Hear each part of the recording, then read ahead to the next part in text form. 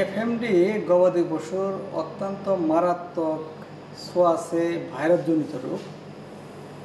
এই রোগ সাধারণত গরু, মহিষ, ছাগল, ভেড়া এদেরই হয়ে থাকে এবং এই রোগে আক্রান্ত হলে দেখা যায় যে একটা খামার এবং পার্শ্ববর্তী খামারে দ্রুত ছড়িয়ে পড়ে। যদিও এই রোগের মৃত্যুর হার অত্যন্ত কম, শুধু কিছু বাছুর জাতীয় গরু মারা যেতে পারে, কিন্তু আক্রান্ত গরুর দুধ, মাংস উৎপাদন এবং প্রজনন ক্ষমতা বহুলাংশে হ্রাস করে। বিশেষ করে দেখা যায় যে 25 থেকে 50% এফএমডি গবাদি পশুর অত্যন্ত মারাত্মক ছোঁয়াচে ভাইরাসজনিত রোগ।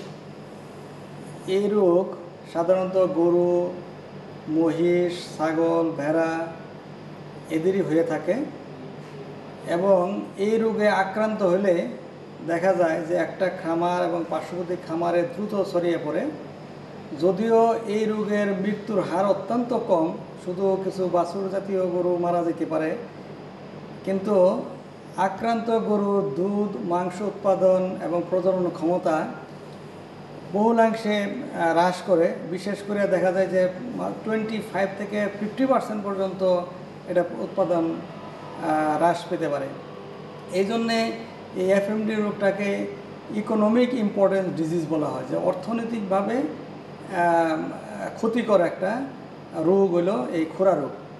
এই খুরা রোগ হলে গবাদি পশুতে প্রথমে গায়ে জ্বর হয় 105 থেকে 107 ডিগ্রি সেন্টিগ্রেড তাপমাত্রায়, তারপরে মুখে, পায়ে ফুসকা হয়, ফুসকা হয়ে এখানে ঘা হয়, গরু খাওয়া দাওয়া করতে পারে না, হাঁটাহুটা করতে অসুবিধা হয়। অনেক ক্ষেত্রে এখানে আবার ব্যাকটেরিয়াজনিত ইনফেকশনের কারণে আরও ক্ষতিকর অবস্থায় চলে যায়। অনেক সময় পায়ের ক্ষতে মাছি দ্বারা পোকায় আক্রান্ত হয়। তো এতে করে গরু খাওয়া দাওয়া, তার স্বাস্থ্য এবং দুধ উৎপাদন একেবারেই কমে যায়। তো এই রোগটা যেহেতু ভাইরাসজনিত রোগ, এর সঠিক ভালো কোনো চিকিৎসা নাই। এর হলো ভ্যাকসিন, টিকা দিয়েই একে প্রতিরোধ করতে হয়। বাংলাদেশে সহ আশেপাশের দেশে এই খুরা রোগের যে ভাইরাস, যদিও অনেক প্রজাতির 65 প্রজাতির খুরা রোগের ভাইরাস আছে, তোর মধ্যে বাংলাদেশ সহ সার্কভুক্ত দেশগুলোতে 3 টাইপের খুরা রোগ পাওয়া যায়, যেমন ও, এ এবং এশিয়া 1। আমরা এই ল্যাবরেটরিতে 3 ধরনের ভাইরাস দিয়েই আমরা এই খুরা রোগের টিকা উৎপাদন করে থাকি। বিশেষ করে এ ও এশিয়া 1, এটাকে আমাদের ট্রাইভ্যালেন্ট ভ্যাকসিন বলা হয়। আমরা এই জীবাণুগুলা খুরা রোগে আক্রান্ত গরুর থেকে সংগ্রহ করার পরে এখান থেকে ভাইরাস আইসোলেশন করে টাইপ করে এই টিকার সিটগুলো উৎপাদন করা হয়। বিশেষ করে এটা বিএলআরআই এবং বাংলাদেশ এগ্রিকালচার ইউনিভার্সিটি, আমাদের সিডিআইএল, এরাই এই সিড ভাইরাসগুলা তৈরি করে। সিড ভাইরাস ইঞ্জিনিয়ারিং প্রক্রিয়াতে, সেল কালচার পদ্ধতিতে আমরা এই ভ্যাকসিনগুলো এখানে উৎপাদন করি। এখানে অত্যাধুনিক যন্ত্রপাতি আমাদের এখানে আছে। আমাদের যে সায়েন্টিস্টরা, তারাও অত্যন্ত প্রশিক্ষণপ্রাপ্ত এবং এই ভ্যাকসিনগুলোর এখানে মান নিয়ন্ত্রণ ইত্যাদি সহ আমাদের ফিল্ডে পাঠানো হয়। সবচেয়ে হলো যে আমরা যে এখানে ভ্যাকসিনটা তৈরি করতেছি, এই ভ্যাকসিন প্রয়োগ, সরবরাহ, সংরক্ষণ এবং প্রয়োগ পর্যন্ত কমপক্ষে -4 ডিগ্রি থেকে 8 ডিগ্রি সেলসিয়াস তাপমাত্রায় এটা সংরক্ষণ এবং পরিবহন করতে হয়। যদি কোল্ড চেইন মেনটেন না করা হয়, তাহলে দেখা যায় যে ভ্যাকসিনের কিন্তু কার্যকারিতা এখানে বহুলাংশে হ্রাস পায়। অনেক ক্ষেত্রে হয়তো কমপ্লেন থাকতে পারে যে আমি ভ্যাকসিন গরুতে দিলাম, তারপরেও কিছু কিছু গরুর খুরা রোগ আক্রান্ত হয়েছে। তাহলে নিশ্চয়ই ধরে নিতে হবে যে কোথাও এই সংরক্ষণ এবং পরিবহনের সময় এই যে 4 ডিগ্রি সেলসিয়াস তাপমাত্রা, এটা হয়তো সংরক্ষণ করা হয় নাই। তাছাড়া ভ্যাকসিন প্রয়োগের আগে গরুগুলা সুস্থ সবল হইতে হবে, গরুগুলা কৃমিমুক্ত হইতে হবে। কাজেই আপনি যখন ভ্যাকসিন দেওয়ার পরিকল্পনা করবেন তখন অবশ্যই তার অন্তত 1 সপ্তাহ আগে গরুগুলাকে কৃমিমুক্ত করতে হবে। আপনার গরুগুলো যেন সুস্থ সবল থাকে সেই অবস্থায় দিবেন। এখানে হয়তো অনেকেই প্রশ্ন দিতে পারে যে আমি কোন গরুগুলাকে দিব। আমাদের যে বাছুর গরুগুলা, যেটা 4 মাস বয়সে বাছুরের আমরা টিকা দিতে পারবো, এবং যে সমস্ত গরুগুলা জীবনে প্রথম টিকা দেওয়া হলো তাদেরকে 1 মাসের মধ্যে আবার দ্বিতীয় টিকা বা বুস্টার ডোজ দিতে হবে।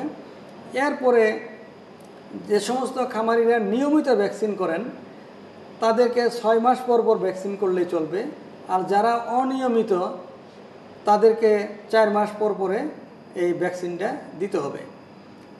তো এই খুরা রোগের থেকে রক্ষা পাওয়ার একমাত্র উপায় হলো এই ভ্যাকসিন দেওয়া।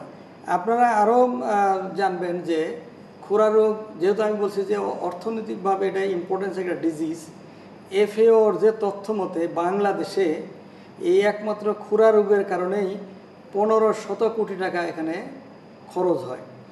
অথচ আমাদের বাংলাদেশে যদি শুধু গবাদি পশুর সংখ্যা বলি, এখানে 2,35,00,000 মতো গবাদি পশুই আছে। তারপরে মহিষ, ছাগল, ভেড়া এগুলোর যদি পরিসংখ্যান যদি আমরা বলি, টোটাল হবে এখানে প্রায় 4.5 কোটি অ্যানিম্যাল আছে। অথচ এই প্রত্যেক পশু পাখিকে কিন্তু খুরা রোগের ভ্যাকসিন দেওয়া দরকার। আর তাছাড়া ধরেন আমাদের যে শঙ্কর জাতের, উন্নত জাতের যে গরু বাছুরগুলো আছে, যারা 10 লিটার থেকে 40 লিটার পর্যন্ত দুধ দেয়, যে সমস্ত খামার, এখানে প্রচুর খামার ডেভেলপ হয়েছে। বাংলাদেশে প্রায় 58,000 ডেইরি খামার আছে। এই উন্নত জাতের গরুগুলাই কিন্তু খুরা রোগে যদি একবার আক্রান্ত হয় তার দুধ, মাংস কমে, এটা তো কমবেই, পাশাপাশি দেখা যায় যে তার যে প্রজনন ক্ষমতা, যে একটা গাভী তার জীবদ্দশায় 8টা থেকে 10টা বাচ্চা দিতে পারে, কিন্তু একবার যদি খুরা রোগে আক্রান্ত হয় সে 3টা-4টা বাচ্চা দেওয়ার পরেই তার প্রজনন ক্ষমতা ঠিক আগের মতো থাকে না। তো এই আবহাওয়ার সাথে তার খাপ খাওয়াইতে অসুবিধা হয়, শরীরের তাপমাত্রা বেড়ে যায়, খাবার কম খায়, স্বাস্থ্যহানি হয়, তার উৎপাদন ক্ষমতা প্রায় 25 থেকে 50 ভাগ পর্যন্ত হ্রাস পায়। কাজেই এই রোগটাকে যদি আমরা প্রতিরোধ করতে পারি, এই খুরা রোগটাকে যদি আমরা নিয়ন্ত্রণের মধ্যে যদি আনতে পারি, তাহলে দেখা যাবে যে বাংলাদেশের ডেইরি খামার আগামী 5 বছরের মধ্যে এর সংখ্যা 4-5 গুণ বৃদ্ধি পাবে। খামারিরা এখানে লাভবান হবে। এখানে দুধ উৎপাদনের যে ঘাটতি, সেই ঘাটতি আমরা খুব দ্রুতই আমরা এটা সমাধান করতে পারবো। এখানে অনেক খামারি ডেভেলপমেন্টের পাশাপাশি জাত উন্নয়নের ফলে বিশেষ করে দুধ, মাংসের উৎপাদন 4-5 গুণ এটা বাড়ানো সম্ভব। এবং এই ক্ষেত্রে দেখা যাবে যে এখানে বিশেষ করে আমিষের চাহিদা মেটানো, বেকার সমস্যা দূরীকরণ সহ এখানে কর্মসংস্থানের ব্যাপক একটা সৃষ্টি হবে। আর আমরা যদি মেধাবী জাতি যদি গঠন করতে চাই, তাহলে এই যে প্রোটিন জাতীয় আমিষের কিন্তু বিকল্প নাই। এবং বাংলাদেশের সবচেয়ে বড় সেক্টর হলো লাইভস্টক সেক্টর, যেখান থেকে এই দুধ, মাংস, ডিম আমরা কিন্তু পেতে পারি। কাজেই এখানে আমাদের যেটাই হলো যে আমাদের এখানে ভ্যাকসিন উৎপাদন কিন্তু বাড়াইতে হবে। আমাদের যদি খালি শঙ্কর জাতের গাভীর কথাও ধরি, প্রায় 80 লক্ষ শঙ্কর জাতের গবাদি পশু আছে। 80 লক্ষ, 58,000 খামার আছে, 80 লক্ষ এখানে শঙ্কর জাতের, উন্নত জাতের গরু বাছুর আছে। অন্তত এই 80 লক্ষ গরুকেও আমাদের কিন্তু বছরে 2 বার টিকা দিতেও আমাদের প্রায় 1,60,00,000 মাত্রা টিকা বীজ দরকার। অথচ আমরা কিন্তু এখন উৎপাদন করতে পারি মাত্র 11 লক্ষ। হ্যাঁ হ্যাঁ, এই যে এখানে আমাদের টিকা উৎপাদন আমাদেরকে বাড়াইতে হবে। বর্তমানে আমাদের ল্যাবের যে সক্ষমতা কিন্তু আমাদের আধুনিক পদ্ধতি, আধুনিক যন্ত্রপাতি, আধুনিক উন্নত ম্যান পাওয়ারের মাধ্যমে আমরা কিন্তু কোয়ালিটি ভ্যাকসিন আমরা এখানে তৈরি করতেছি। খামারি ভাইদেরকে আমরা বলবো যে আপনাদের গাভী এবং অন্যান্য এর উৎপাদন ক্ষমতা বৃদ্ধির জন্যে অন্তত বৎসরে 2 বার যদি এই খুরা রোগের টিকাটা যদি আপনারা দিতে পারেন, তাহলে দেখা যাবে যে আপনার খামার অবশ্যই লাভবান হবেন। এবং আপনার যে গাভী হয়তো 3টা 4টার বেশি বাচ্চা মানে তার জীবদ্দশায় পাচ্ছেন না, সেখানে 8টা 10টা বাচ্চা পাইতে পারেন। দুধ এবং মাংসের উৎপাদন এখানে বৃদ্ধি হবে এবং আপনার যে আর্থিক যে লসের ইয়েটা সেটা আপনার কিন্তু থাকবে না। অবশ্যই আপনার খামার এটা একটা লাভজনক খামারে পরিণত হবে। তাই আমরা আশা করব যে খুরা রোগের মতো এখানে আরও কিছু ভ্যাকসিন এখানে তৈরি হয়, যেমন বাদলা রোগের টিকা, তারপরে অ্যানথ্রাক্স বা তরকা রোগের টিকা, হাঁস মুরগির জন্যে রানীক্ষেত রোগের টিকা, এরকম ফাউল পক্স, ফাউল কলেরা, এরকম প্রায় 17টা টিকা বিভিন্ন পশু পাখির এখানে আছে।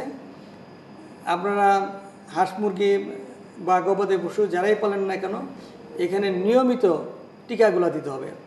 আরেকটা বিষয় এখানে না বললেই হয় যে আমরা যদি মানুষের স্বাস্থ্য যদি সুরক্ষিত রাখতে চাই, দেখা যায় যে সমস্ত ইমার্জিং ডিজিজ তার মধ্যে প্রায় 70% শতকরা 70% রোগ পশু পাখির থেকে মানুষে ছড়ায়।